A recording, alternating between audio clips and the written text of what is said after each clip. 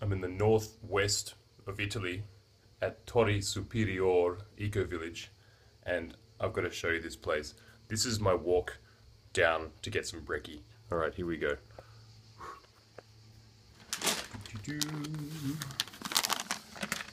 So, it's a 700-year-old village, medieval village in an Italian valley, and it just feels like you're in some kind of MC Escher painting. Whoa.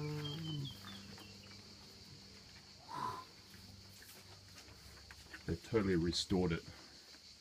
It was completely dilapidated 20 years ago, 25 years ago, and they've clearly put a lot of effort in. Now it's a retreat for artists, and there's about 30 residents here full time, and it's just amazing.